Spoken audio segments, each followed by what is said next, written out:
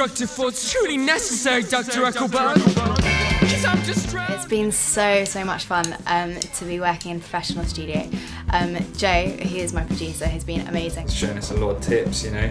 It's been a quick session. Really like understood what we wanted to do. Yeah, really like knew what the sound we wanted was straight away. I'm thinking about the vocal though. I'm thinking of maybe making it like an effect, like, cause it's like a subconscious thing.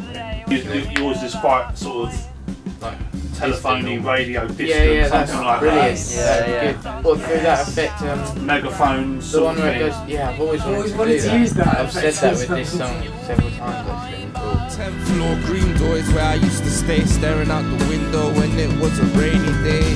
Sing along, cause it ain't gonna be long till you'll be behind bars. 10th floor green door is where I used to stay, staring out the window when it was a rainy day. I finally got my song Cupid's Arrow professionally recorded, which is so good.